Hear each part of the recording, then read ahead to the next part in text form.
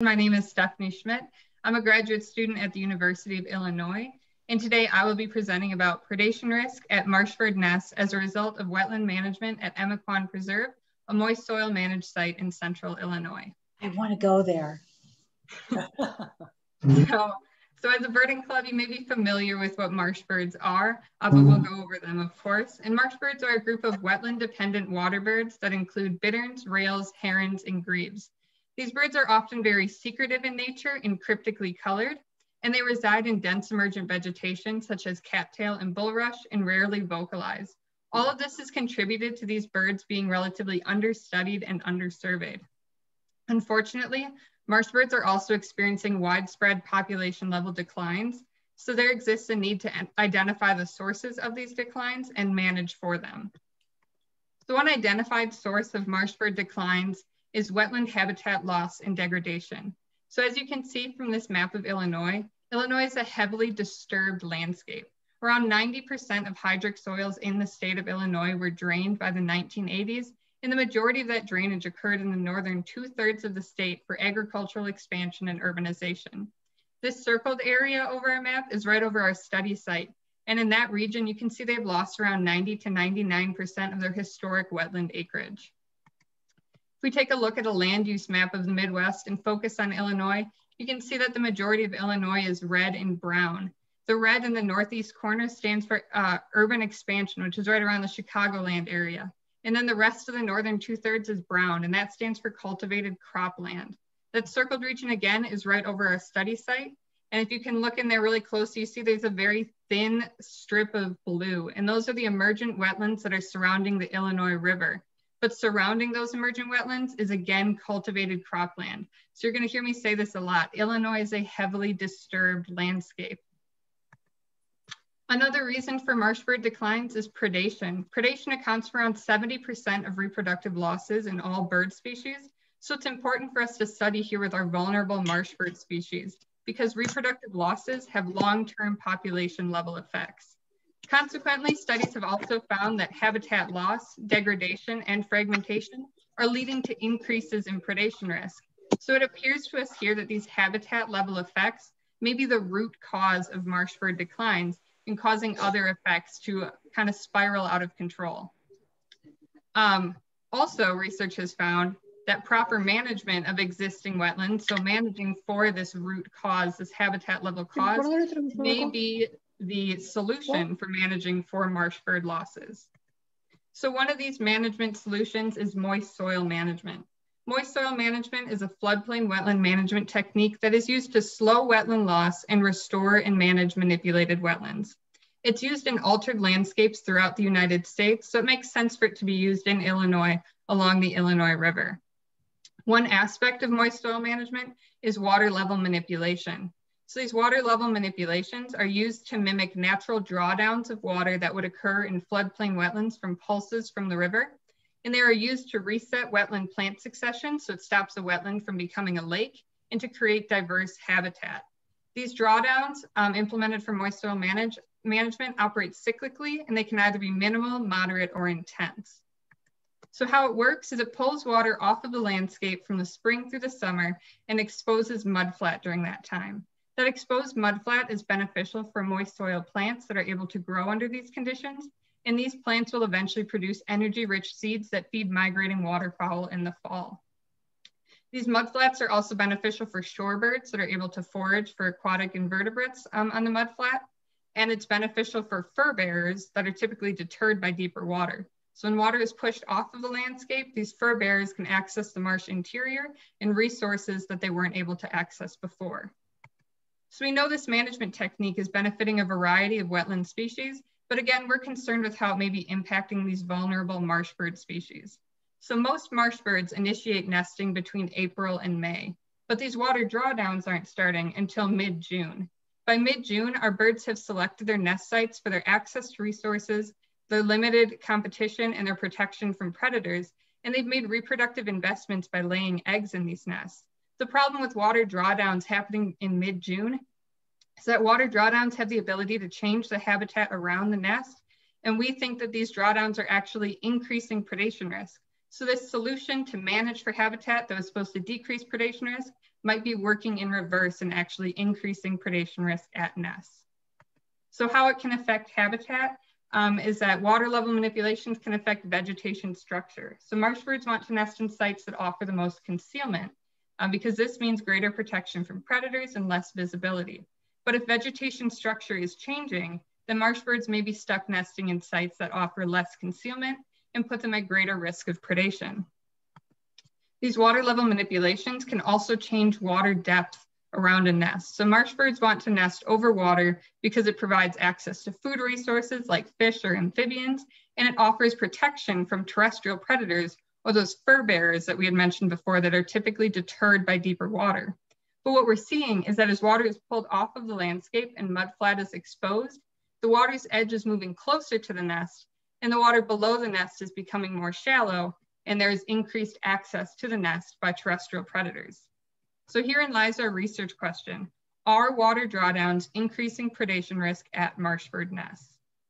The objective of this study was to determine the spatial and temporal variables that may be influencing predator access at marsh bird nests when predator identity is acknowledged. So our spatial variables can be thought of as habitat variables. And for that, we measured water depth, nest height, vegetation height, and distance from the water's edge. And our temporal variables can be thought of as activity around the nest. So for that, we measured nest stage, clutch size, and day of year. And as I said before, our study was done at Emiquon Preserve.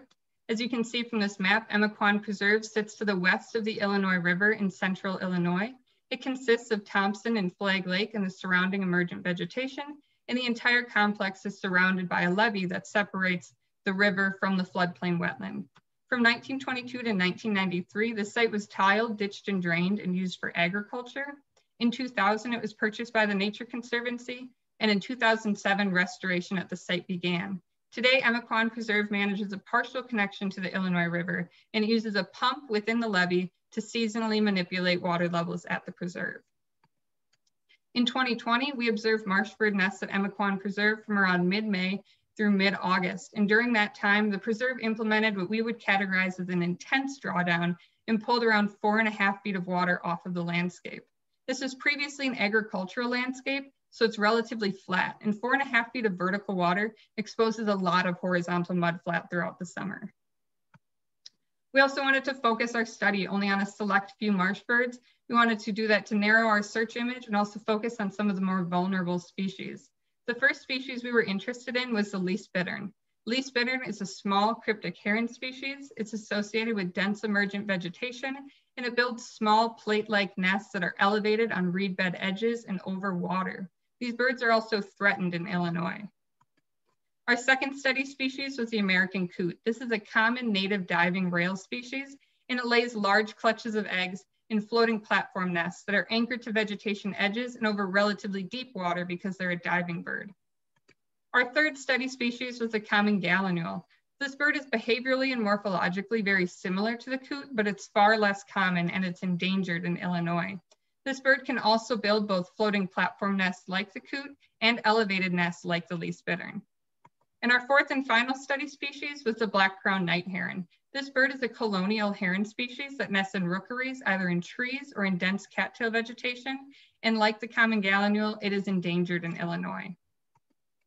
So in order to locate the nests of our study species, we surveyed 81 plots at Emiquon Preserve that were defined as dense emergent vegetation or hemi-marsh conditions, meaning they're around 50-50 water vegetation.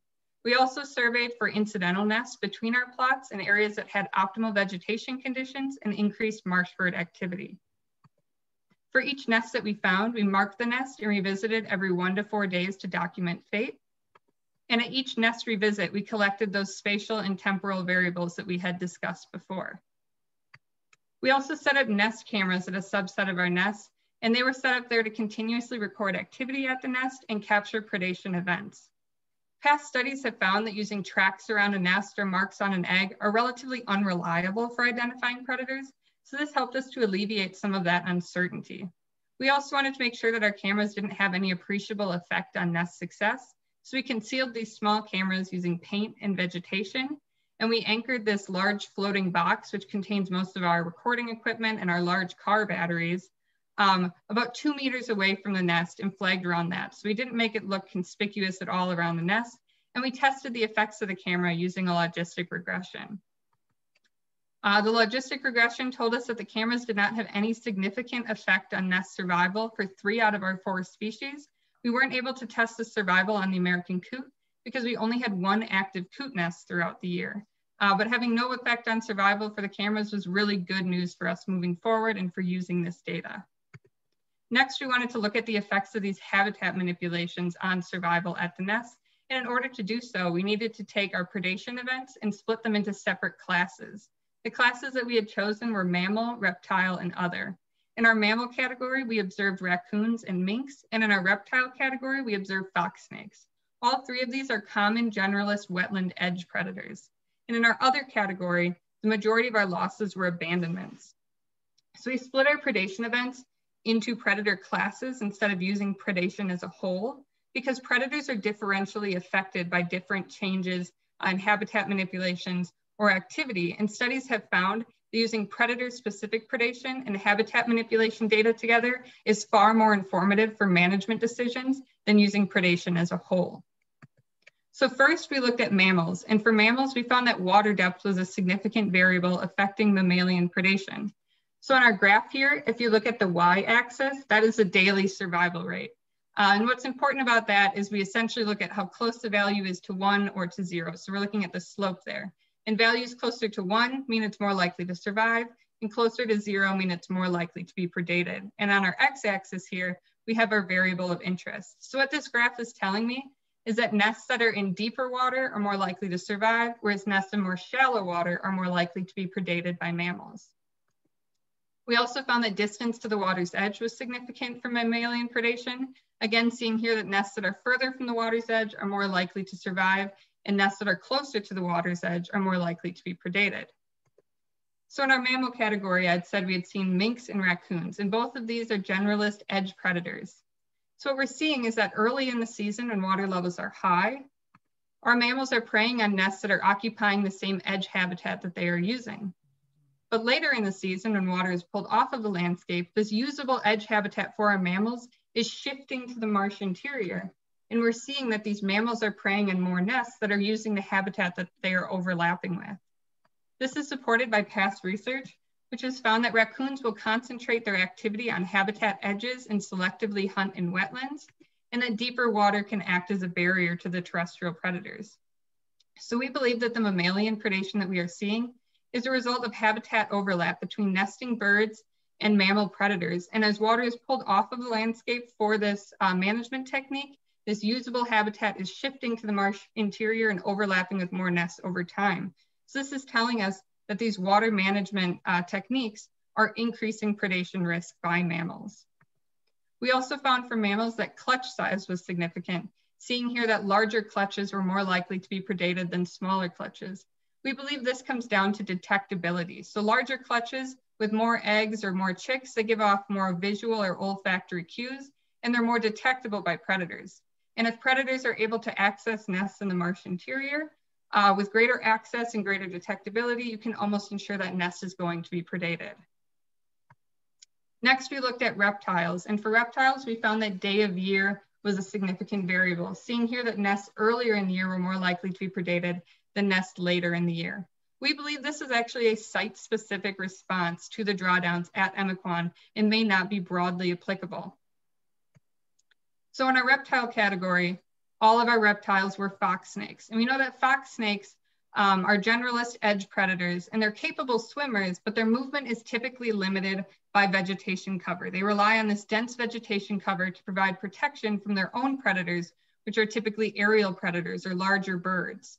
So early in the season when water levels are high, we're seeing that fox snakes are going to be preying on nests that are occupying the same vegetated edge habitat that they are using. However, later in the season, when water is pulled off of the landscape and this unvegetated mudflat is exposed, that area proves to be highly risky for our fox snakes. And we don't believe that they are moving to the marsh interior because of the increased risk from that mudflat, and also because they're generalist predators. They can find another food source. We also found for reptiles, again, that clutch size was significant. seeing here that larger clutches are more likely to be predated than smaller clutches. We believe this comes down to detectability, and with greater access to nests using the same habitat that they're in, nests that are in the vegetated edge habitat, the ones with larger clutches are more likely to be predated than the smaller clutches. So what we can conclude from the study is that water drawdowns are associated with an increase in mammalian predation. These water drawdowns are pulling water out from under our nests and moving the water's edge closer to the nest, and that's increasing overlap between, or it's increasing access to the nest by our mammal predators. We don't believe, however, that these water drawdowns are resulting in an increase in reptile predation. In 2021, we plan to continue this study, but we will also be looking at drawdown intensity, parental movement around the nest, vegetation density, and juvenile survival after leaving the nest. Before I wrap up here, I do want to say thank you to everybody who has helped my project, especially my technicians, Nora Hargett, Cheyenne Stevens, and the staff at the Forbes Biological Station, and of course the Nature Conservancy for allowing us to use Emiquon Preserve. Then everybody who has helped to fund this project, and the DuPage Birding Club for, of course, allowing me to talk today. And I want to open it up to any questions you may have for me. Thank you. Wow, thanks, Stephanie. Yes.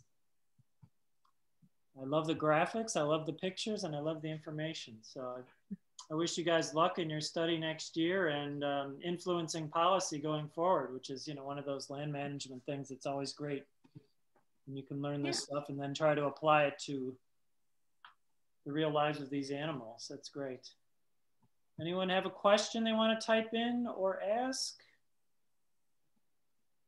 It's a lot to take in. This will be is being recorded and put on YouTube, so you can check out the various facets of this study, which I think we just got in a nutshell, actually. But you can check it out there. Let's see. Oh, what is the title of your study? I wonder if you could type it in the chat, or is there some way they can find it, or is it on a page somewhere? Or? I don't actually have a full title of my study yet because I'm 1 year in, but I can share the front title. Oh, I can share my. And Stephanie Schmidt, you probably have a page, or your somebody's lab somewhere at U of I probably has you show up somewhere. Yes, I have a LinkedIn too. All right, we do have one question that came in. Is there preventative methods against catfish getting in from the river? I haven't actually heard anything about catfish. I think the main concern right now has been carp. Typically though, when they re-water or do the re-watering and allow water back in to Emiquon, it's not actually pulled back in from the river. So that's one of their carp controls that they do. So it all comes back from snow melt and from rain after the drawdown. But this year, I believe, because it was such an intense drawdown, they are going to be pulling in water from the river. And there is that concern about carp coming in. Oh, okay. Oh boy, another one. When do the young birds fledge? Is that long after the water levels are drawn down? Yeah, so when can the young fend for themselves or whatever to some? Yeah, so for the Common Gallinules and the American Coots, they will leave the nest within about 48 hours. And we do not have eyes on them after that. They move far too quickly and they're too small for us to tag. So we don't actually know much about their life history after leaving the nest. But for the least bitterns, we did happen to get some tags in them this year and track them. And they will leave the nest reliably at about 15 days. So they're considered semi-precocial, so they can get up and walk out of the nest at about 3 days old and come back in, but they will reliably leave at about 15 days. And what we had found was from preliminary data was that these water drawdowns are really changing their habitat use because the water was pulled off so much off of the landscape that we didn't actually have any cattail underwater by the end of the year. And these young birds needed to find usable habitat that still provided protection and access to food resources. And what we had seen was that they were shifting to using lotus leaf and living under lotus plants. So we're curious to see if that will happen again this year. But yeah, it's definitely affecting it. Okay, let's have time for, I got a couple more questions, but I think we better stop after that. Can you just re-explain very briefly how you determined that the cameras were safe? Yeah, so it's just a simple statistical test. It's called logistic regression. And on the y-axis, you just have a 1 or a 0, meaning survives or fails. And then you test whether having the camera present caused a survival or a failure. And essentially, it didn't have any correlation. It was kind of random whether they failed or survived. So that's what told us that the cameras didn't have any effect. If it was like all nests with cameras failed, then we would be pretty concerned. Okay. And then the last question I want to ask here is another one that came in. It's about the drawdowns. Why are they doing these big drawdowns again? So they don't do the same drawdown every single year, because if you do the same drawdown, you're essentially managing for the same species over and over again. So what they're doing is they're trying to make it as diverse as possible and create as dynamic of a natural wetland as you can with it being so manipulated. So they do cycles of drawdowns where they do a very intense one, followed by almost no drawdown, and then maybe a moderate one that'll pull around 2.5 feet of water off the landscape. So it keeps it as a wetland, but it manages for as many species as possible. Okay. Okay. All right, well, other questions are coming in here. It looks like they're coming. If you want to send questions to everyone and Stephanie happens to stay on the call and wants to respond to them, I think that might be a way we could try to handle some of these questions. Let's just thank Stephanie for all her efforts here. Again, if you have questions and you want to send them to everyone, maybe Stephanie can answer them, or maybe someone in the audience might be able to have some insights while Sachi's getting geared up here for her talk. And I better introduce her. So, okay, thank you very much, Stephanie. Thank you. Okay, Sachi Schott, up in Ontario and other places in Canada, right? And even the US sometimes, I heard. Yes, that's right. This presentation has actually been a fairly long time in the making as far as us being interested in having Sachi speak to us. We planned on flying her in here at some point, but it didn't happen. In 2019 sometime, one of our board members, Donna Kubik, visited Pelee Island Bird Observatory, and her enthusiasm showed so few bounds that we encouraged her to get in touch with the banding station that Sachi's going to explain more about and find someone there who could present to us. And it looks like they came up with one of their finer folks, Sachi Schott, where she was an assistant bander. And I think she goes back there often, among other places, to monitor bird populations in various ways. And she's going to talk about all things that happen at PIBO. She's probably going to tell us where it is because I'm not going to say yet. And she's been doing this sort of thing since about 2008 when she discovered birders as maybe a focus for her natural love of nature. And since then, she's been working on bird research in Canada and the US. And I heard last fall she was in Alberta somewhere. So she's definitely been having a great life, it sounds like to me, researching birds all over the place. So I'm going to let her tell her story and let her take the stage here. So Sachi, welcome. And the floor is yours. So. That's great. Thank you. Thanks, Steve, for the introduction. That was great. And yes, thank you to Donna as well, who really was the motivating force behind this presentation and me being here to talk to you all tonight. So as Steve said, my name is Sachi Schott and I'm a freelance field ornithologist. So basically I work for different organizations, again, in the United States and in Canada, doing field work for research projects that involve birds. And a large part of that has involved banding birds as part of the Pelee Island Bird Observatory, which I have returned to many times over the past years. So this evening, I'm going to be talking to you about the ins and outs of bird banding and migration monitoring, using the Pelee Island Bird Observatory as a kind of an example and a case study. So I'll describe a typical day of work at the Pelee Island Bird Observatory, which we call PIBO, and then go into the kinds of information that we can gain by banding birds using some of PIBO's band recoveries and band encounters as examples. So as Steve said, if you have any questions, just enter them into the chat box. And then after the presentation, I'll answer as many of them as I can.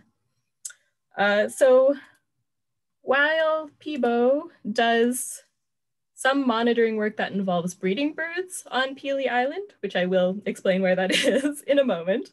But for PIBO, the real cornerstone of their research is the migration monitoring program, of which the bird banding is a part. So the first question that I want to answer tonight is why migration monitoring? Why is it so important to monitor birds while they are on migration as opposed to at other times of the year? And basically it's because migration monitoring and migration provides us with an opportunity to get population counts of birds that breed and winter in remote areas that are farther to the north and to the south of us. A lot of the birds that PIBO bans are neotropical migrants, so birds that breed often in the boreal forest and then spend the winter farther down south in Central or South America. A lot of other ones are short or long distance migrants, which spend the winter in Mexico or maybe in the southern United States. And to travel a shorter distance north each spring to their breeding grounds. So the birds that you see in the photos here, scarlet tanager, a couple of warblers, sharp-shinned hawk, these are all migrants, and they're some of the migrants that PIBO sees each year on the island. So a lot of these birds, as I mentioned, breed in the boreal forest, which is the name for a band of coniferous forest that stretches across the northern Canada and up into Alaska that you see on the map here. And the boreal forest is often referred to as North America's songbird nursery because it is so important as a breeding ground for the many different species of birds and for neotropical migrants in particular. But it is quite remote, which makes it difficult to access for us to research the birds up there. So to demonstrate, this is a map of the population density for North America. And the darker the color is, the more people there are living in that area. And if you remember where the boreal forest was on that map, it's up north in Canada and Alaska here. And you can see there's not a lot of people up there. There's not a lot of infrastructure, fewer roads, fewer towns. And I couldn't quite find the map that I wanted, but if you look at eBird, which I'm sure you're all familiar with, birders submit lists to eBird, and that way we get an idea of distribution of different species. But if you look at where those lists are being submitted to, where those lists are being submitted from, that corresponds with the population density, basically. So where there are a lot of people, there are a lot of people submitting these lists to eBird and to other research projects. So those areas are very well studied. But we have areas like the boreal forest, northern Canada, all the way up here. There aren't a lot of people, not a lot of research going on. So that's an under-researched area that we really want to focus on.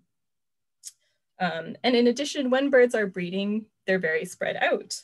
Each bird has its own territory. And of course, if they're not actively singing to try and attract a mate, then they're very secretive to try and protect their nests. So it takes a lot of effort to find birds while they're on their breeding ground. And it's a similar story down south in South America, where many of these species overwinter. So the human population, you can see, is really concentrated along the coasts here. There's a lot of very dense rainforest in the interior. And many wintering birds also hold territories, which again makes them very spread out over a large area.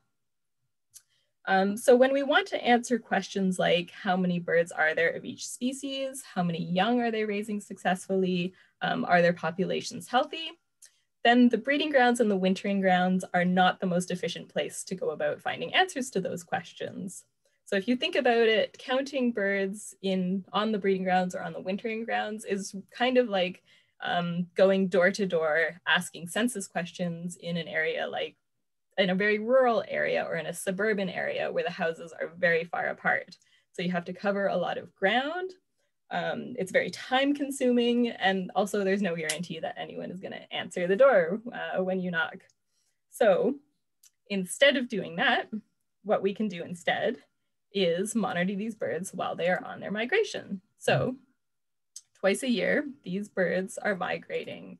They migrate north up to the breeding grounds in the spring and then follow the same path back down south in the fall. And as they fly, they're following certain what we call migratory flyways, which are paths that funnel them through places like Pelee Island, where we can capture and count them more efficiently. So instead of going door to door with our surveys and our census questions in the big spread out suburban neighborhoods of the boreal forest or the South American rainforest, where, you know, people are at home, they're spending time with their families, they maybe don't want to answer our questions. Instead, what we do when we monitor birds on migration is like we are standing in a railway station or a subway station. There's lots of people concentrated in these areas going by, and we can stop some of them and ask them questions about where they're going, where they come from, and how long it will take for them to get home. So we really, by taking those notes day after day and year after year, we can build up a really good picture of the health of these birds and these populations that we're interested in. So really, when we monitor birds on their migration, we do it in order to gauge the overall health of their population. So Pelee Island itself is located at the junction of two of those migratory flyways, the Atlantic and Mississippi Flyway. And it's located in the western basin of Lake Erie. And it's also the southernmost inhabited point in Canada. So you can see this is Pelee Island right down there. We've got Ontario to the north and then Ohio just to the south of us. And Pelee Island is the largest island in the Lake Erie archipelago.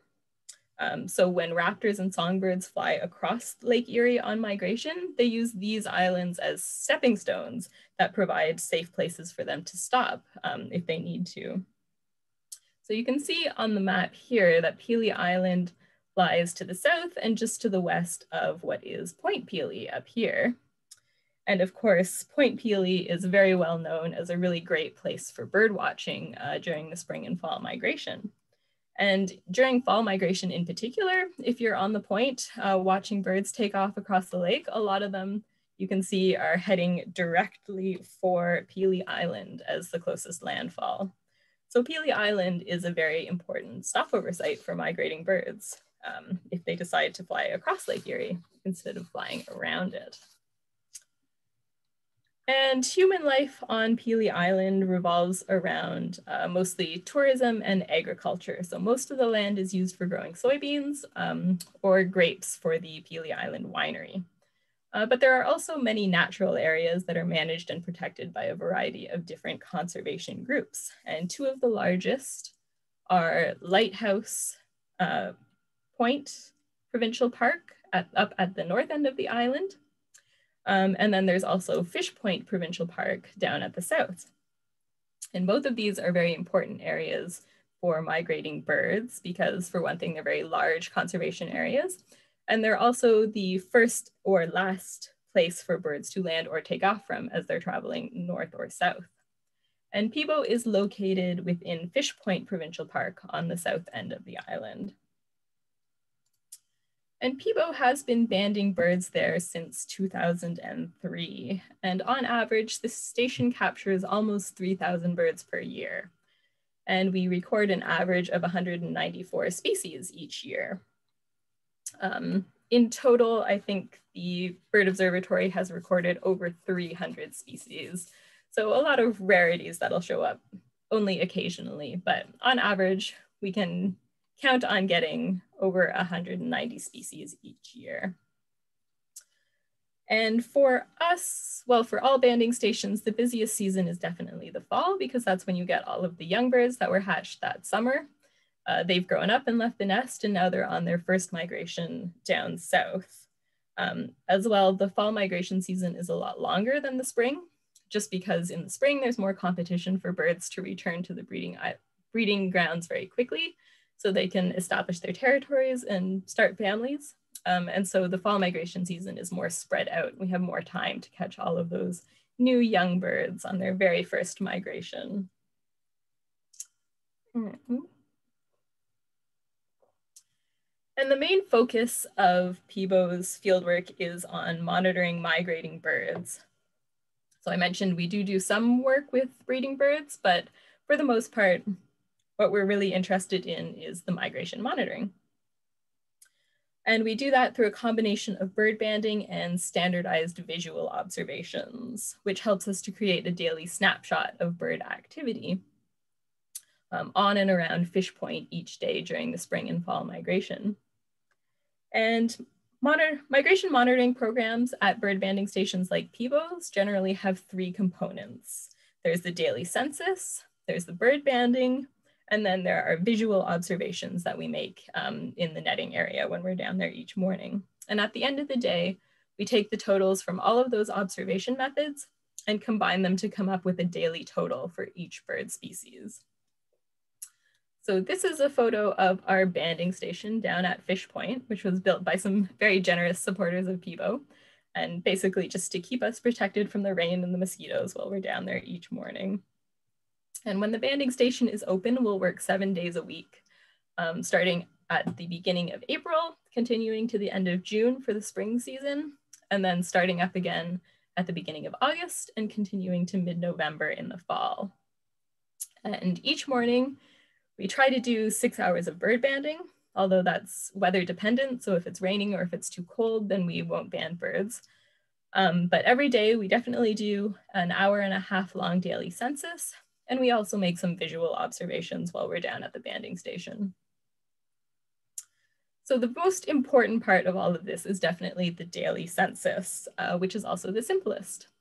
So it's just a 90-minute walk that we take each day beginning 1 hour after sunrise. And on that walk, we write down every bird that is seen or heard.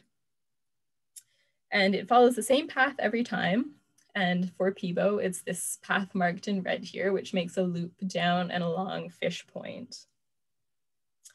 So the census is the most important because it is so standardized. It takes place at the same time relative to sunrise. It follows the same path, and it always takes 90 minutes. And that makes it really easy to compare the census results from day to day and year to year. But the bird banding is more weather dependent, as I mentioned, but in general, it will start half an hour before sunrise and continue for 6 hours. Birds are most active in the morning when they come down to feed after migrating all night. And on most days by about noon, it's very quiet in and around the banding station. So at that point, we can close up and go home for the day and usually take a nap. But half an hour before sunrise, we head down to the banding station and open up the mist nets that we use to catch birds. And mist nets are made of a very fine nylon mesh that's very difficult to see for both birds and for people. And each net is, when we leave the station at the end of the day, we use a special technique to close the nets up and then furl them so that no birds can be caught while we're not there. But when these nets are open and they're ready to catch birds, they are about 2 meters high and 9 meters long.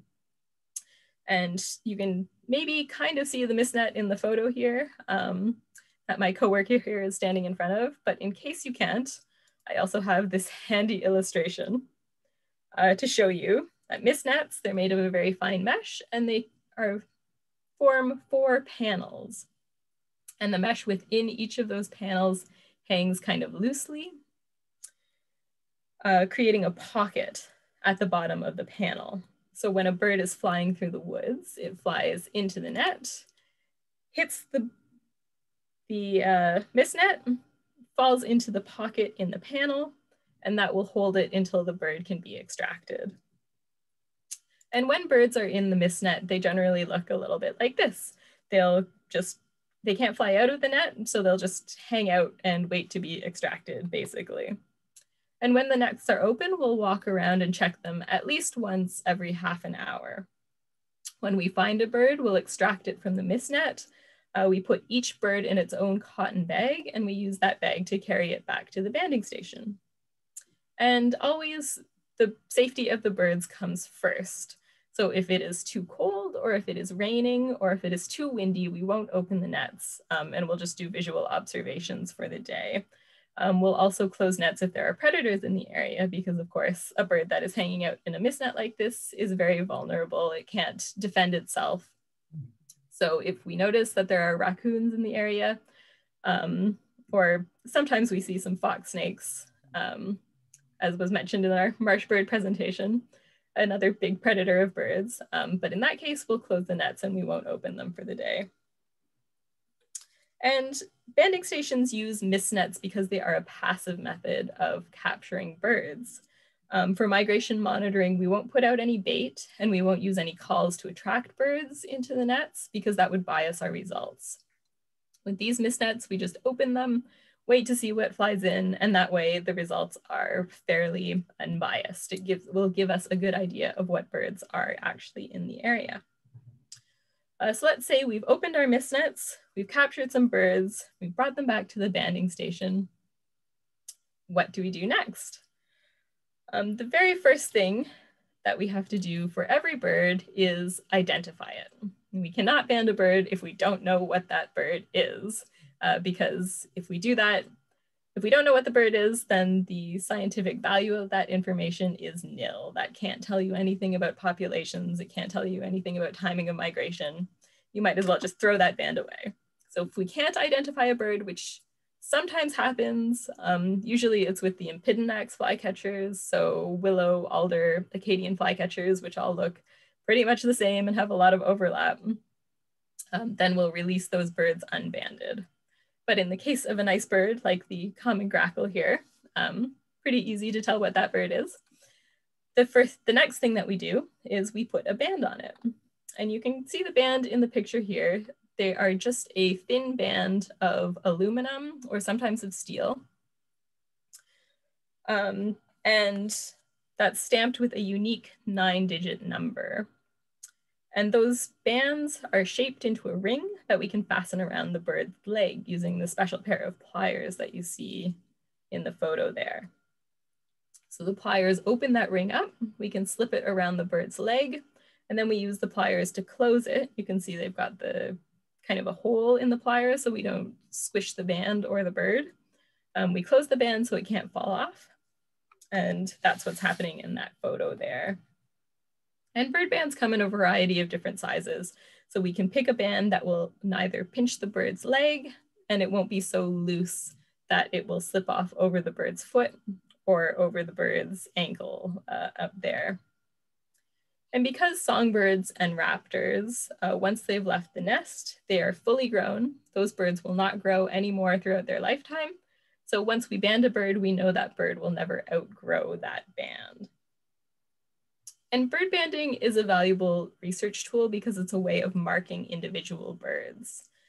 Thanks to that 9-digit number, banding a bird is like giving it a social security number or a social insurance number that you can look up to identify that bird and learn about where and when it was banded. But we don't just put bands on the birds. While we have them in the hand, we also take a few measurements before we let them go. So one of the things we'll do is that we'll blow on the bird's feathers, push those feathers back. And when we do that, what we're looking for is how much fat the bird has, which is important to know because birds use fat as fuel on migration. And birds have very thin skin. So you can actually, when you push the feathers up, you can look straight through the skin and see the fat, which is a yellowish color, versus muscle, which is reddish.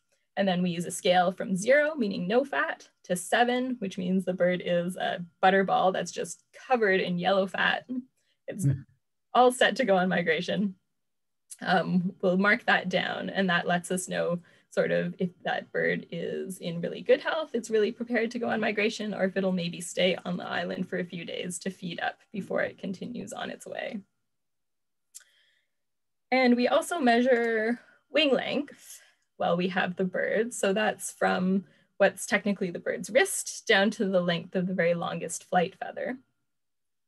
And that can be important for species that are what's called sexually dimorphic. So species where the male is a different size or color from the female. And in those species, you can often use wing length to tell if a bird is male or female. So for example, for the common grackles, like in this photo here, those are sexually dimorphic birds. You can use plumage to tell the sexes apart, and you can also use wing length because males tend to be larger than the females. For raptors and birds of prey, it tends to be the other way around. So for birds like sharp-shinned hawks and northern saw-whet owls, which we banned in the fall, the females are larger than the male. But again, we can use the wing length to tell the sexes apart. And while we have that bird in our hand, we also try to determine its age. And we do that by looking for differences in the color, the shape, and the wear of that bird's feathers. And those differences that we look for usually within the bird's wing, like what's happening in the picture here, those differences exist because birds replace their feathers on a predictable pattern. Usually once a year, they'll replace all of their feathers. And so by looking and seeing if the bird has old feathers or new feathers, we can tell if it's a young or an old bird. Now, the aging is not terribly precise. We can't tell to the year how old a bird is, but we can tell if it's a bird that is less than a year old or if it's a bird that's more than a year old. So is it a bird that was hatched just the past summer, or is it a bird that's older than that? And even though that's not terribly precise, it can still provide valuable information because it can tell us about things like survivorship. So how many young birds are surviving those long migratory trips as opposed to older birds. And it can also sometimes tell you things about habitat quality. So high quality breeding habitats tend to have more older birds on them because those birds are more experienced. And low quality breeding habitats often have younger birds on them because those birds just don't have as much experience when it comes to selecting territories, or because they don't know where the high quality territories are. So to look at aging a little bit more, here's some close-ups of a couple of bird wings. And the differences that we're looking for, what we're mostly looking for are the low quality feathers that young birds grow when they first leave the nest. So young birds, when they fledge, they have to grow a lot of feathers all at once. And so those feathers tend to be lower quality compared to the feathers that are grown by older birds who replace their feathers sort of one by one over a much longer period of time. So if you look at the picture down on the left here, this is a myrtle warbler or a yellow-rumped warbler. And you can maybe see these feathers look rather raggedy. They're sort of brown. They contrast with the darker, fresher feathers up here. So because the bird has these low quality brown worn feathers, we can tell that this is a young bird. So this is a bird that was just hatched the past summer. Versus the black-throated blue warbler up here. All of his feathers are really nice and dark, very uniform. So we know this is an older bird who is more than a year old. So again, not terribly precise, but we can get a general idea of young versus old. We'll also try to sex birds before we release them. So knowing how many males versus females there are in a population is important for knowing if that population is sustainable. Are there enough adults of each sex around for that population to maintain itself? There are also sex-specific patterns in migration that we look for. So sometimes males will migrate earlier or later than the females. Or they might leave for the wintering grounds at different times as well. And figuring out if a bird is a male or a female can be very simple, as you can probably guess, or it can be incredibly difficult and impossible. So for example, we have this mourning warbler up here. He is in his nice spring plumage, has a lovely dark necklace, so we know that that's a male bird. But then in the fall, a lot of the males will lose that nice breeding plumage. They'll start to look more like the females. The young birds will also not have that really nice, brightly colored plumage. That's when you get your confusing fall warblers in the fall. And so, for example, this black-throated green warbler down here doesn't have the really dark throat that you would expect in a breeding male, but we can't know for sure without looking for some other characteristics. We can't know for sure if that is a young male or is it a female?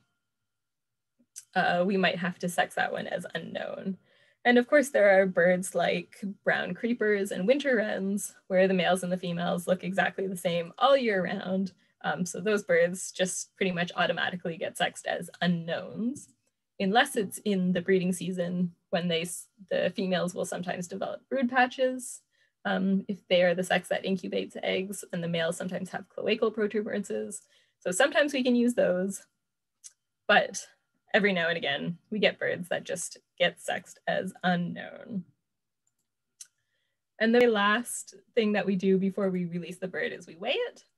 So unfortunately, don't have a photo of that, but it involves sticking the bird upside down in a tube to hold it in place on the weigh scale.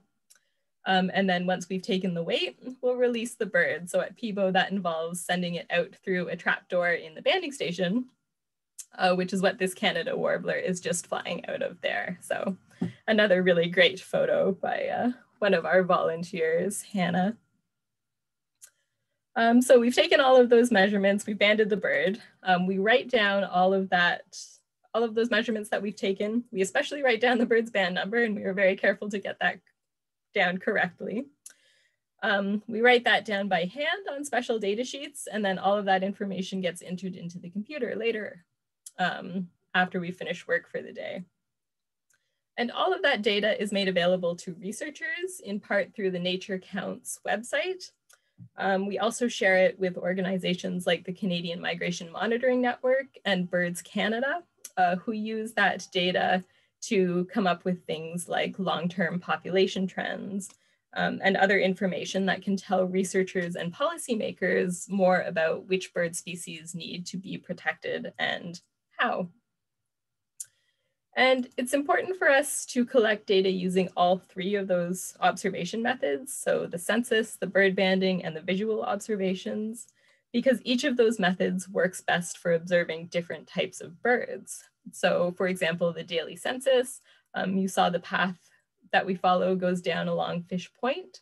So it's a really good opportunity for us to count birds like gulls and shorebirds that we don't really see in the forest where the banding station is. Bird banding is great because it's a way of accurately counting birds that are more secretive, that we might not get accurate visual counts on. So for example, when we're down at the banding station for 6 hours in the morning, sometimes we might see 2 ovenbirds, for example, but we could band up to 20 in a morning. So you can see we're really not seeing those birds, but they are around, and we capture them in the mist nets, and that's the only way that we really know that there are that many ovenbirds there. But we still need those visual observations so that we can count high-flying birds, for example, like tree swallows, which don't fly low enough to be captured in the nets, but which we will see flying overhead. So while there's often some overlap between each of those 3 different methods of observation, the daily census, the bird banding, and the visual observations, each of them has its own strengths and weaknesses. So it's only by combining all 3 of them that we can get really accurate daily totals at the end of the day. But bird banding is really what I wanted to focus on tonight.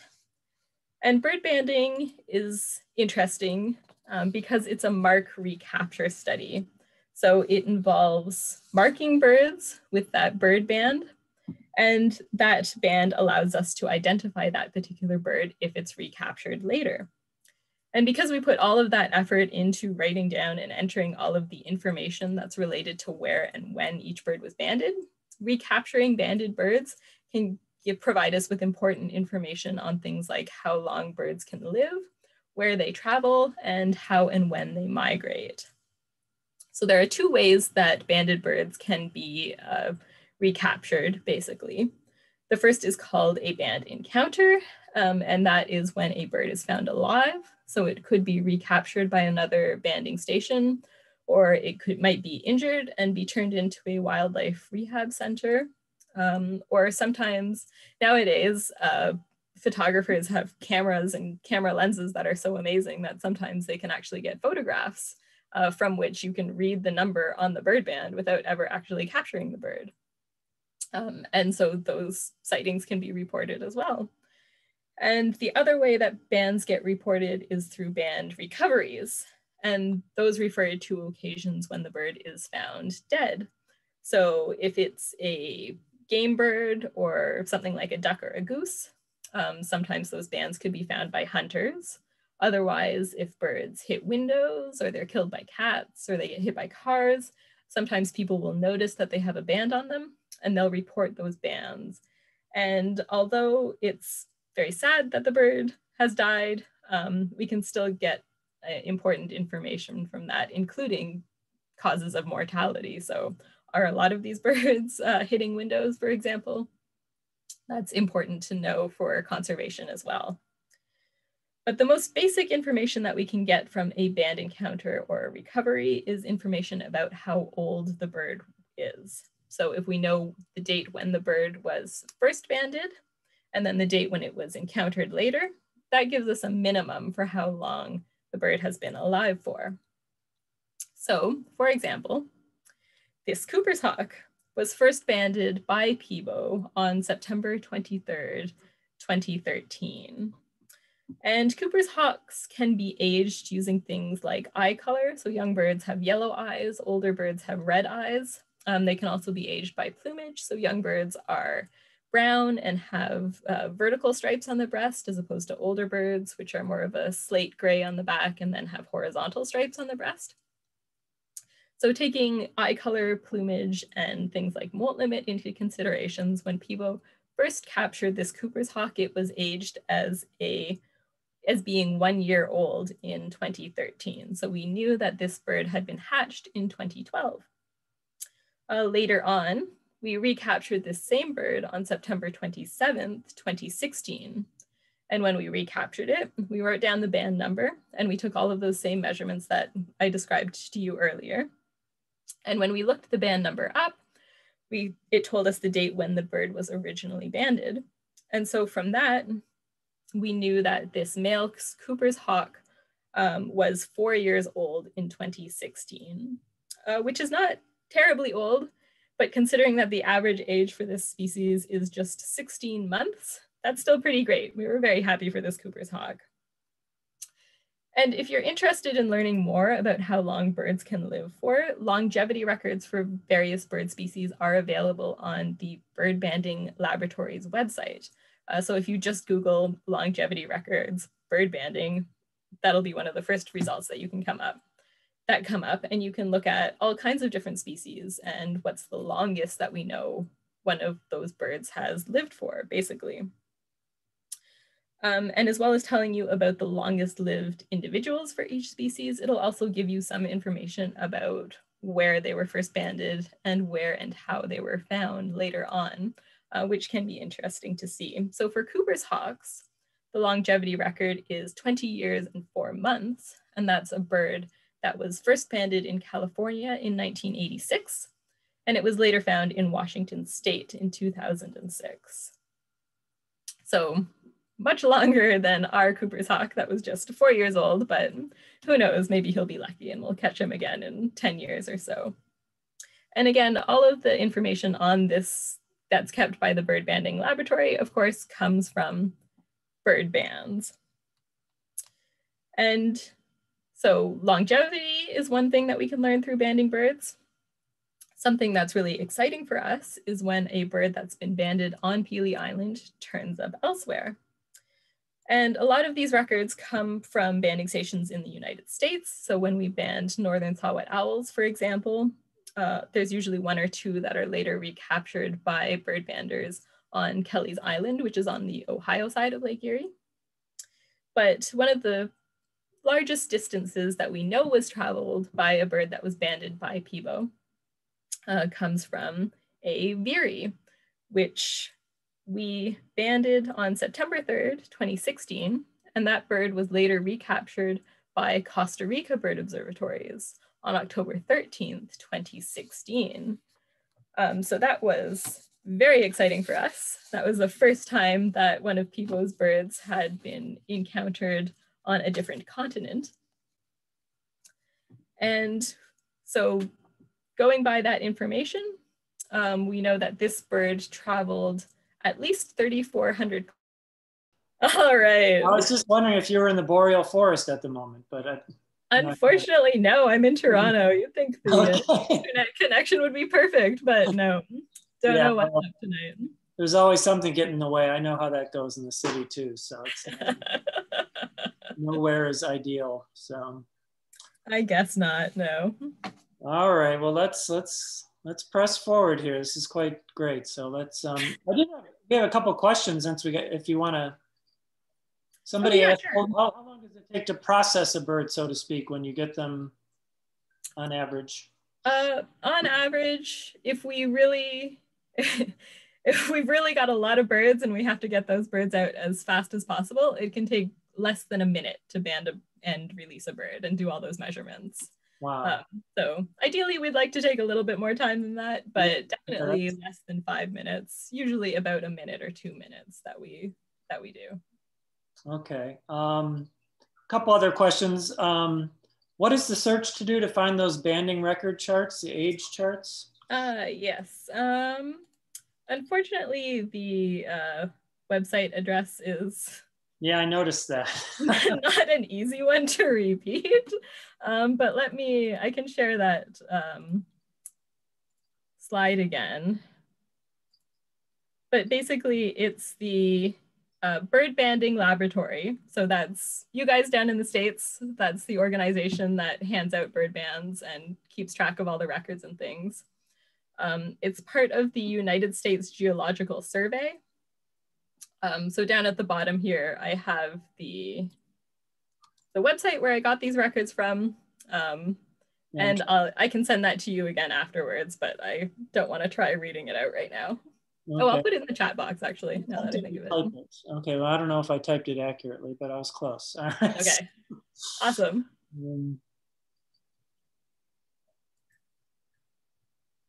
Okay, well, that should give us enough clues to be able to find that in the future. And if people want to, they can hit print screen on their computer at this point, and they'll get an image that'll actually have that address, and they can print it off later. That's another way too as well. Okay, and we were talking recaptures and records, right? So yes. How many come through PIBO more than once? Somebody asked that as well. How many recaptures do you get that aren't like same day recaptures or, you know? Right. I'm going to go into that a little bit later. Right. Let's get all right. So. Generally speaking, spoiler alert, but it is very, very few. That's what I thought. But yes, we'll get a little bit more precise about that later on in the presentation, if you don't mind waiting. Okay, no, please go ahead. Okay, so I believe I was telling you about this Erie. Yes. Okay, let's go back then. Oops. So, as I said, this was the very first time that a bird that was banded by PIBO was actually recaptured on a different continent, as opposed to United States is where we get most of our recapture records from. But this Erie, it took a month and 10 days to travel from Pelee Island all the way down to Costa Rica when it was on its fall migration. And so songbirds like veeries, they generally migrate at night because they're trying to avoid predators like hawks and falcons, which they rely on thermals to fly more. And for thermals, of course, you need the sun to heat up the ground and the air. So hawks and falcons generally fly, they're more active and they migrate during the day. So in order to avoid them, songbirds like veeries migrate at night. So in general, a bird like this one would fly as far as it could in one night, then come down to feed and rest around daybreak, and be ready to resume its migration again at dusk. And veeries breed in Canada and the northern United States, and they winter down in Brazil. So this bird was probably already on its migration when it stopped over on Pelee Island and was captured and banded. And then Costa Rica would have been another stopover site for it down here. And stopover sites are very important for migrating birds because they're like gas stations, basically, where migrants stop and refuel. So I mentioned that fat is fuel for birds, well, for all of us really. And really stopover sites are where birds pause, they pack on, they eat as much as they can, pack on as much fat, and then they can continue on their migration and fly as far as they can. Now, bird banding does have some limitations. And one of those is the fact that there's no way for the bird band itself to store or record information. So remember, the band is just this little strip of aluminum or steel. There's no little computer chip in there. There's nothing that is recording information or transmitting anything in real time. And banding stations will process and handle many thousands of birds each year. So I mentioned PIBO bands on average 3,000 birds a year. We're a smaller volume station. There are others that handle 10,000 birds a year. And so for that, bird banding is great because bird bands are very cheap. They're very inexpensive. Again, it takes us less than a minute to fasten one onto a bird and send it on its way.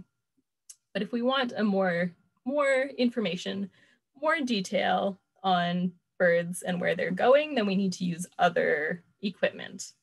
And one of the things that researchers are using more and more now as the technology gets cheaper and smaller are geolocators. And that's a small piece of equipment that the bird wears like a little backpack, basically. And geolocators measure light levels, which tells you what the sunrise and the sunset time is that bird is experiencing each day. And then from that, researchers can go back and figure out what the longitude and latitude of that bird was, basically, for each day while it was wearing that geolocator. So there was a study done by the Delaware State University that attached geolocators to veeries to track them while they were on their migration. And so I'm going to use some information from that study, and then we'll fill in the blanks on our veery's migratory journey as it traveled south that fall. So when we captured that veery, it was aged as a hatch-year bird. So a young bird, one that was born in 2016, somewhere in the red part of the map here. So born in a deciduous forest somewhere in North America. And on September 3rd, 2016, it was captured and banded by PIBO. And we took all of the measurements that I described, and then we released it. And based on what we know, again, from that study about veery migration, it could have broken up its migration at stopover sites in North Carolina, in South Carolina, and possibly on the northern coast of the Gulf of Mexico as well. And it would have remained at each of those stopover sites for at least one day, maybe several days, if it needed to feed and gas up, or if the weather was bad. So when birds are migrating down south, what they prefer is a little bit of a north wind to kind of give them a bit of a push, a bit of a tailwind, or sometimes very light south winds are good because then those give the birds more lift. But very strong winds or rain, those aren't good for flying in, so birds will often sit bad weather out for as long as they can. And the geolocator study found that veeries spend between 6 to 12 days at their stopover sites while they are on their fall migration. So clearly, it's not just the breeding and the wintering grounds that are important for migrants, it's also all of the ground that they fly over on their way to and from those sites. So for veeries, that's all of that area in yellow here, which is where they're sighted when they're on migration. And then on October 13th, 2016, 1 month and 10 days after it was banded, that very same veery was captured and that we captured and banded on Pelee Island flew into a mist net in Costa Rica. It was processed by the Costa Rica Bird Observatories. So they read the band number, wrote it down, and reported it to the North American Bird Banding Program, and they passed the news on to PIBO. And in the meantime, still wearing that same bird band, the veery was released and continued migrating. And again, the geolocator study found that veeries usually stop and rest at stopover sites in Colombia and Venezuela as well before ultimately reaching their wintering grounds. And those wintering grounds are all the way down here, mostly in Brazil. And this is where the veery would have spent the winter of 2016 and 2017 feeding up on fruits and insects, and building up the fat reserves that it would need for the spring when it would begin migrating north once again. And since I mentioned before, there's a lot of competition for birds to be the first ones on the breeding ground. They can stake out a really good, high quality breeding territory, and they want to start raising their families as fast as possible. So spring migration is much shorter than the fall migration. And that geolocator study found that on average, veeries will spend just 17 days migrating north from their wintering grounds to their breeding grounds. So you can see that's a really big difference compared to that fall migration, where it took the veery over a month to travel from the breeding grounds to the wintering grounds. But by the time April or May of 2017 came around, that veery would have been back on its breeding ground, ready to raise young of its own, assuming, of course, that it successfully navigated all of the many perils that lay in wait along its migration route.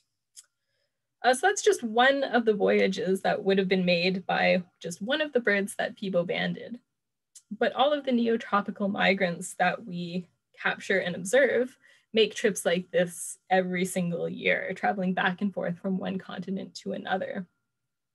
And migration monitoring stations, bird banding stations, like PIBO and like the Costa Rica bird observatories, help to make the connection between those breeding grounds and those wintering grounds, no matter how far apart they are.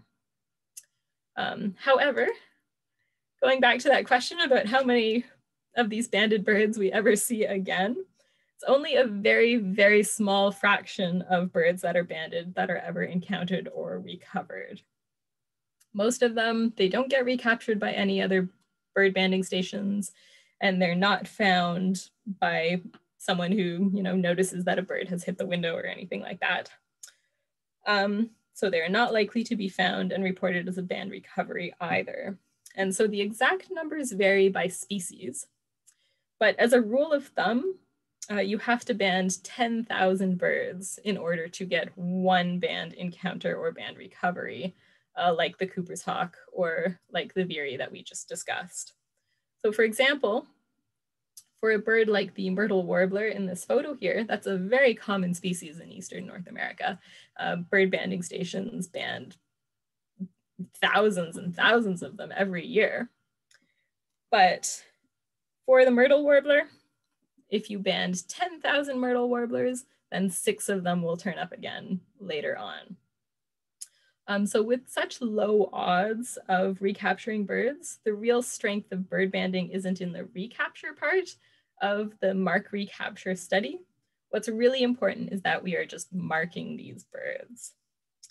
So for bird banding stations like PIBO, and in turn for organizations like I mentioned, the Canadian Migration Monitoring Network and Birds Canada, bird banding is most important as a tool for long-term population monitoring. So by capturing and banding birds each spring and fall and following that consistent, very standardized protocol, we're doing the same thing every day during the spring and fall migration, we can learn a lot about how many birds there are of each species, how many are males versus how many are females, how many young birds there are compared to old birds, and we can also compare those numbers over time. So banding is an essential part of that because that way we know that we aren't double counting these birds. So again, like a social insurance number or a social security number, each bird can only have one band at a time. So that means there is one 9-digit number that will identify that particular bird. And so if we capture a bird that doesn't have a band, then we know it hasn't been counted yet. If we could capture a bird that does have a band, then we can look back through our records and see, is this a bird that we banded this same day? Is it a bird that we banded last week or last month? Or is it someone else's bird altogether? And then knowing that, we can decide whether or not to count it in our daily totals. And that's as opposed to monitoring bird populations just by using visual observations. So if you do that, it's really hard to know if you've counted a bird already or not. So for example, say we're sitting at the banding station and we see a flock of 20 pine siskins fly overhead. We have to decide, are those the same pine siskins that as the flock of say 40 that flew by earlier? Or are these completely new birds? Are there 40 pine siskins or are there 60 pine siskins? We can't know for sure. So we will still write down those observations and include them in the daily totals, but there's always an element of educated guesswork involved in knowing if we're actually getting the numbers right. So again, bird banding, really great, because that way we know we are not double counting any of these birds. We can get really accurate numbers that way. And Birds Canada is one of the organizations that does the really hard number crunching involved in turning all of the raw data that banding stations produce into something that is coherent and can be used by policymakers, for example. And they make some of their results available through the Nature Counts website, where researchers can also download entire data sets and use that in their own research, and also check out the population indices and things like seasonal abundance charts that Birds Canada puts together. So to show you an example of some of the data that PIBO generates and that Birds Canada calculates, this graph down here shows the population index for the magnolia warbler on Pelee Island. So again, just using PIBO's data. And this just shows the spring data here, but basically the black dot shows how many magnolia warblers were captured in a given year. The blue line is the overall trend over time. And looking at that, you can see that the magnolia warbler has been declining by 9% each spring on Pelee Island. Although you can see that that encompasses various highs and lows with the black dots here. And that's why it's so important that stations like PIBO operate for as long as possible, because what's really valuable is that long-term population data. If you're just monitoring bird populations for a year or two, you might capture the very high highs or a very low low, but you'll miss that overall trend, which is what's really important. So a single bad year, like say 2015 down here, where it was a comparatively low number of magnolia warblers that we observed, a single bad year like that won't drive a very common species like the magnolia warbler extinct. But by the same token, a really good year, like 2003, where there were, again, a comparatively high number of magnolia warblers, that alone won't tell you that this species is safe and doesn't need conservation methods, or doesn't need to be protected, basically. And the decline of 9% that we see here is pretty typical for a wood warbler, which is what the magnolia warbler is. So in 2019, the North American Bird Conservation Initiative published a report on the state of Canada's birds. And that showed that for forest birds, again, like the magnolia warbler, forest birds that winter in South America, they have declined by 39% since 1970 due to a lot of factors like climate change and habitat loss. And again, I want to stress the importance of long-term monitoring of these bird populations. So by itself, an annual decline of 9% maybe doesn't look like anything to worry about. But again, over the long term, you end up with a decline of 39%.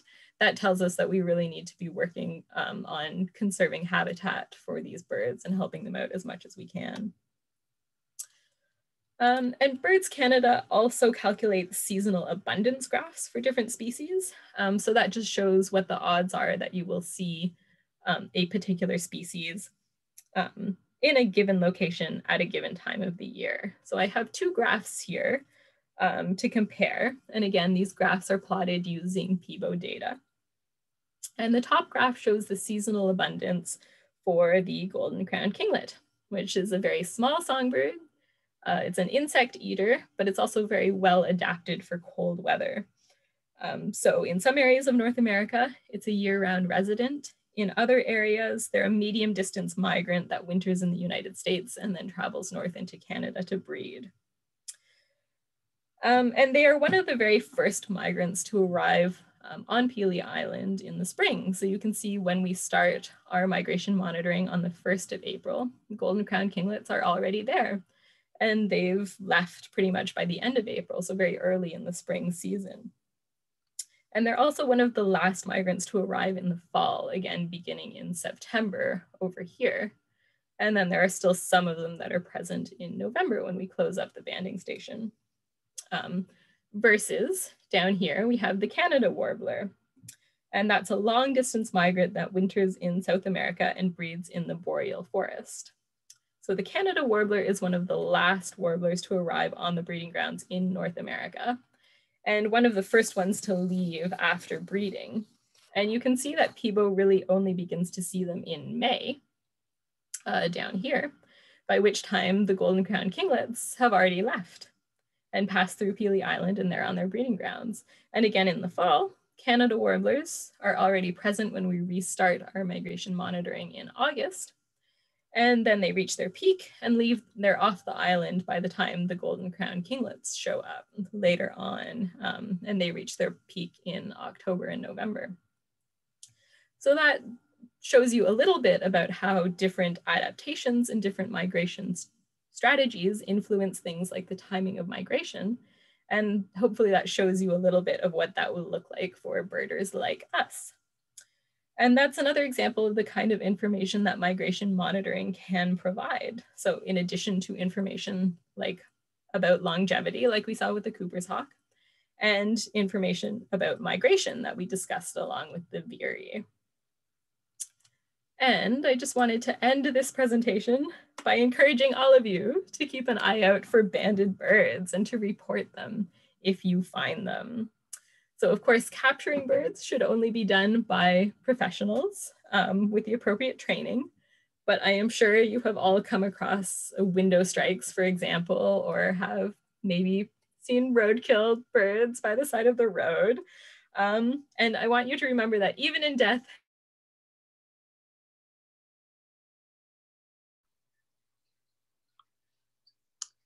well, I think I could probably finish that sentence for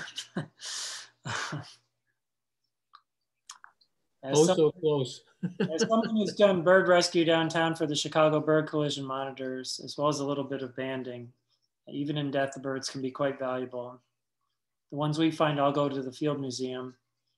And if they're banded, I'm sure they report those bands back, just like Sachi was going to say. So if anybody has any questions, feel free to type them in to the chat. I'm sure Sachi will come back for a final hello, goodbye. There she is, she's back already.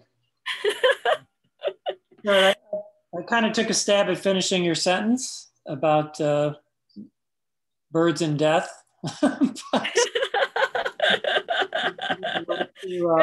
was a grim note to end on.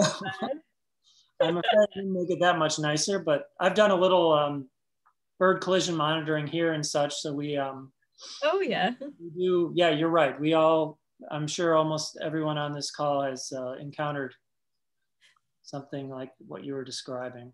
So, yes, definitely. So how do we get to visit PIBO was a question that came in. So do you want to finish? We can see your web address here for reporting banded birds. And yes, that's right. So when you do find dead birds, if it's possible, check and see if they've got a band on them. And if they do, you can record the band number, encounter date, and the location where you found that bird, and report it online at reportband.gov. And then the bird banding laboratory will look up that band number. They'll let the original bander know that their bird has been found again, and they will send you a certificate of appreciation, giving you all the information that they have about that bird, telling you where it was first banded, and when it was banded, basically. So remember, very few banded birds are ever encountered or recovered ever again. So every little bit helps there. But yes. Okay, well, yeah, thank you for everybody for attending tonight and for everybody's patience and so many great pieces of information here. It was a really nice comprehensive look at bird banding as well as some insights into PIBO. So I really enjoyed it. Thank you. Great. Well, thank you. It's been a real pleasure to talk to you guys. There's a bird you don't get in your nets too often, probably. So no, definitely not. But it is my favorite, so I had to put a picture of it. Yeah, I just wrote a book about them last year. So how do we visit PIBO was one of the questions that came in. Yes. Well, when we're not in COVID times, Pelee Island is accessed by ferry.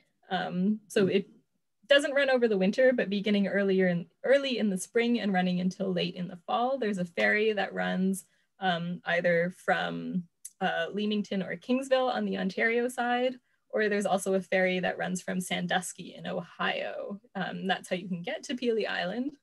There are a lot of B&Bs there to stay at. Unfortunately, ferries tend to run late in the day, so for birding, it's not really a day trip that you can make exactly. I would recommend staying for a couple of days. But once you're there, everyone's welcome to visit the Pelee Island Bird Observatory. The banding station is down at Fish Point. And really, probably the easiest way is to either contact PIBO in advance. So PIBO.ca will give you our contact information and get instructions on how to find the banding station, because it is a little bit hidden in the woods, as Donna can tell you. Or if you stop at the Heritage Center on Pelee Island, they also will be able to provide you with directions to get down there. And again, bird banding takes place in the morning. So by about noon, generally, we've closed up the station for the day. So you want to come as early as possible in the morning. All right, very good.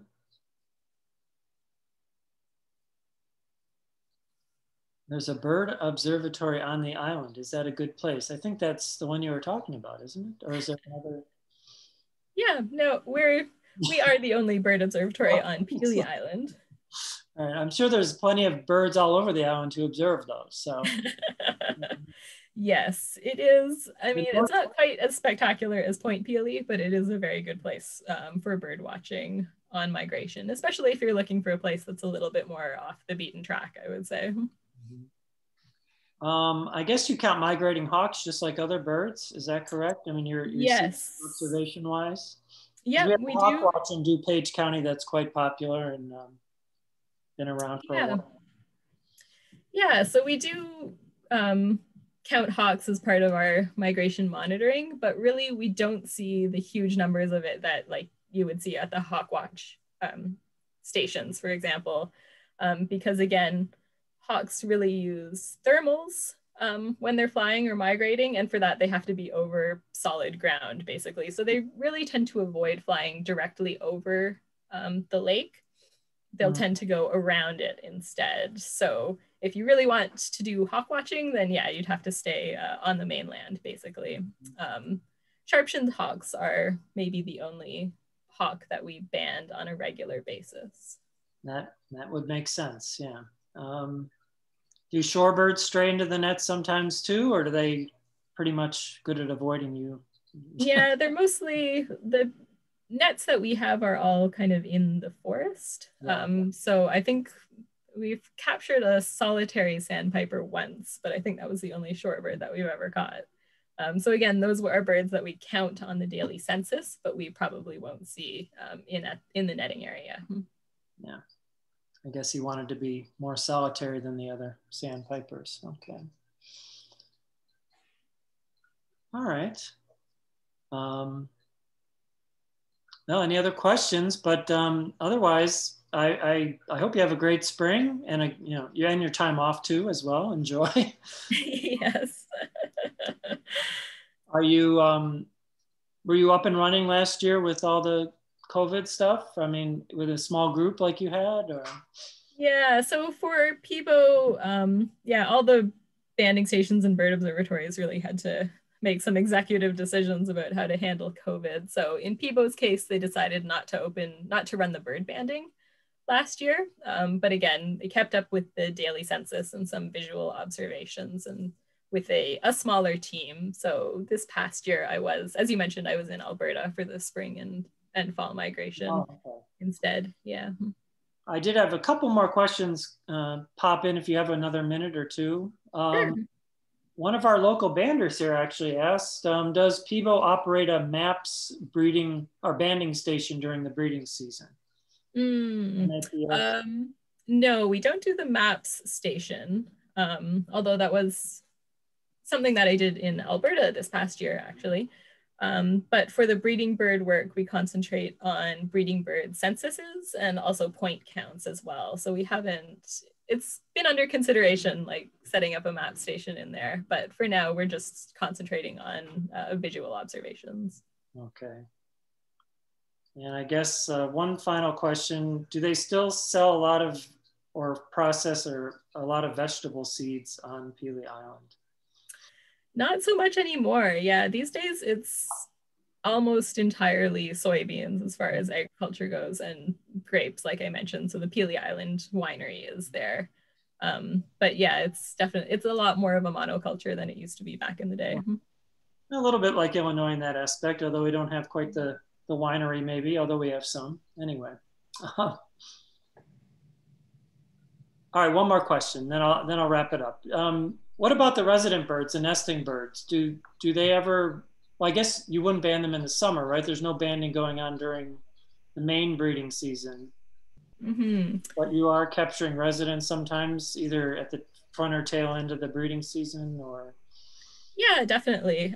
There's always a few, like, I mean, there are some birds that stay on the island year round, of course. So there's a core group of Carolina wrens, for example, that we'll recapture year after year because they're always there singing their little hearts out at the banding station. Yeah. And then definitely towards the end of the spring season, we start to see a lot of recaptures, especially of yellow warblers. So again, we know those are birds that have set up breeding territories somewhere nearby. And usually what happens is that we come to recognize those band numbers, or we'll make a note of them, and then we can just release those birds at the net. So we don't have to take them back to the banding station each time. And that way we're interrupting their breeding season as little as possible. I guess you're getting a close look at those birds' comings and goings. So that's kind of cool in a way too. So, all right, well, thank you for, sticking with us for so long, and thank you, the audience too. And it's been a great kickoff to the year, I'd have to say. So I'm really glad we finally got to meet you. And enjoy your presentation. So have a great rest of the year. Great.